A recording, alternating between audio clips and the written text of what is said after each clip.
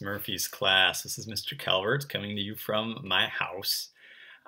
Recently, Mrs. Murphy emailed me and said that you guys were starting to learn about fractions and you guys were talking about cities. And she had mentioned this artist named Piet Mondrian, wanted to know if I knew anything about him. And I said, of course, he's my favorite artist. And she asked if I would put together a little video for you guys to kind of talk about him. We have learned about him in kindergarten, but that was obviously a long time ago, so we may have forgotten some things. So I thought I would give us a little refresher on Piet Mondrian so that you guys are familiar with him for your math assignment that you're going to be doing with Mrs. Murphy.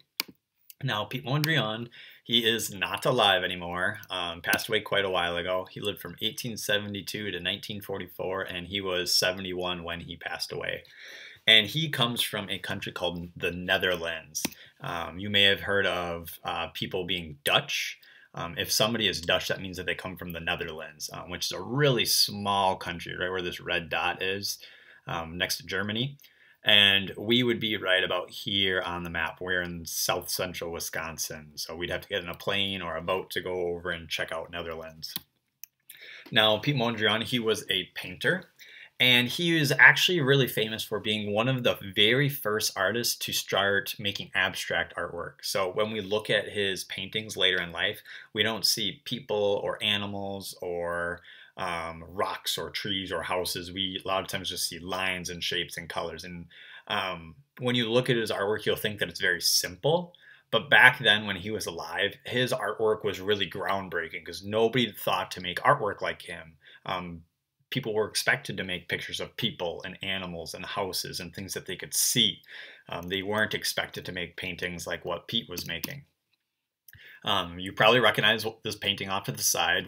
As I said, we've learned about him before, and we know that Mr. Calvert, Piet Mondrian's my favorite artist, so we know that my paintings look very similar to his work as well. He was part of a movement called De Stijl. So we've talked about pop artists before. We've talked about impressionists. We've talked about all these different art styles. De Stijl was a movement that Piet Mondrian helped to start. And De Stijl is that's Dutch for saying the style. That's what it means. And when we look at Piet Mondrian's artwork and other De Stijl artworks, you'll notice that they stick to the primary colors. So red, yellow, and blue. They also let themselves use white, black, and gray, but we don't typically see gray with Piet Mondrian's work. The artwork's very geometric. You'll notice that it's almost always squares and rectangles, and they stick to vertical and horizontal lines. And some De Stijl artists will use diagonal lines, but Piet Mondrian was against that. He thought that you had to use vertical and horizontal lines. He thought that that was the most pure, basic kind of artwork. And one thing I really appreciate about Piet Mondrian is how much his artwork changed throughout his life. Because you might think that once you're an artist, your paintings always look the same. But oftentimes, artists, as they get older, their artwork really adapts and changes. And I think Piet Mondrian is a really great example of seeing how his work from when he was younger began to change. So here we see him making this painting of a tree. It's pretty lifelike. And then a few years later, he made this painting of a tree. Notice how it starts to get a little bit more abstract looking. It's, the branches aren't super branch-like. There's kind of like these curved lines that kind of overlap. Then a year later, he made this painting of a tree. You can still see some similarities. You see the trunk, you see those same curves, but it's getting more and more basic. You can see that Piet's starting to kind of dip into that abstract art. He's starting to experiment a little bit more. It's becoming more geometric looking. A few years later, he began to make paintings like this. We still see the primary colors, kind of some tints of those primaries. We see blues and yellows and reds. We still see the vertical and horizontal lines and how they overlap, and they kind of create squares and rectangles. A few years later, he began to make the artwork that we typically associate with him. We start to see those lines that go all the way across his paintings. And actually, when he first started doing it, a lot of times he would stop his lines right before they got to the edge of his paintings. And then later on, he began to take those lines right off the edge of his canvas. Also, you can tell kind of his earlier works like this because they include more color. And then as he got older, they began to have less rectangles and squares and less color. They began to use more white in them.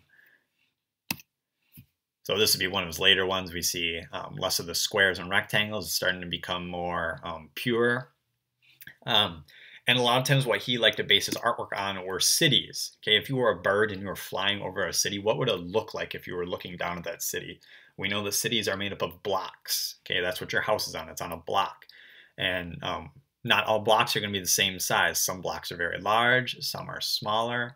Okay, and that's kind of what he based a lot of his paintings on, were cities and how they're typically very geometric and gridded. They're not just random squares and rectangles. There's thought and planning that goes into them. Now, this is one of his paintings that he did later in life. You can see how there really isn't a lot of color in this one. A couple little spots of red, a little bit of yellow and blue, but most of it's white. So we can tell that this kind of came later in his life. And there is a lot of math and math that goes into this, and that's kind of what you're going to be doing with Mrs. Murphy, is working on fractions using Piet Mondrian as inspiration. And then this was one of his very last paintings, and we've actually seen that block video that you guys really enjoy was inspired by this. Okay, and this one's called Broadway Boogie Woogie. Once again, inspired by New York City, actually, and lots of those uses of primary colors and vertical and horizontals, squares and rectangles.